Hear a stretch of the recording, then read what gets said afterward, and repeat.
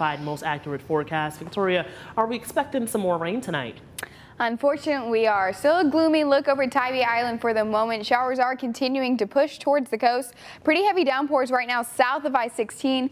We are expecting showers to continue to develop and push into the area as we move overnight tonight. And a similar story for downtown Savannah right now. We're starting to see some low-lying clouds for the moment. Definitely a gloomy evening out there. Right now we're sitting at 52 degrees. That temperature is expected to fluctuate a little bit as we go over the next few hours, but winds are calm, so it actually feels like 52 if you are heading out the door. And that's a similar story for pretty much the entire area. Right now 52 in Savannah. As you move inland, temperatures coming down to the lower 50s, 50 in Reedsville and Vidalia, and in those upper 40s in Statesboro and in Metter as well. So a little bit of a chilly night, but that won't drop too much more as we go over the next few hours. Again, temperatures are expected to fluctuate a little bit as we go throughout the evening. Expect the temperature to rise just a little bit overnight tonight.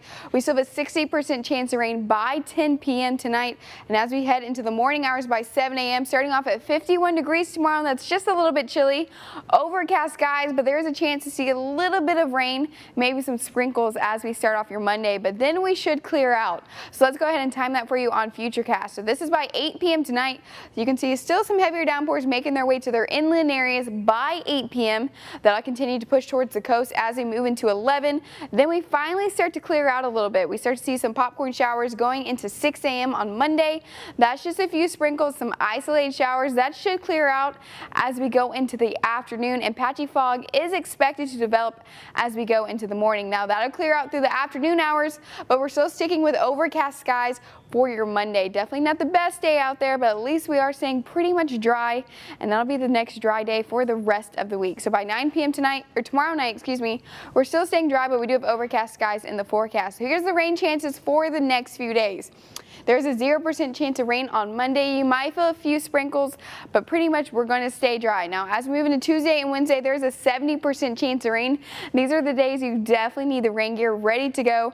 That rain will stick with us as we go into Thursday, 60% chance, and then we finally dry out going into Friday. So for the next few days, stay rain gear ready. You're definitely going to need it. Rain chances do start to ramp up going into the midweek, and that a cold front will move through going into Thursday and Friday. There will be colder air falling behind it as well. Expect winter temperatures to return to the forecast as we head into next weekend. So here's your certified most accurate forecast for the next few days. 68 degrees again for your Monday. Now, as we head into Tuesday, we're back in the 70s. Spring-like temperatures are in the forecast for Tuesday and Wednesday. Now that cold front comes through on Thursday, temperatures will drop to the 50s. And as we head into Friday and Saturday, we could see temperatures in the 30s for the low. But as we do head into next weekend, that's when we finally see some sunshine back in the forecast. So if you like to stay updated, just go ahead and download the WJCL 22 News app. It's free, and Google Play or the Apple App Store. Check it out. And now Amy is here with a look at sports. Amy, what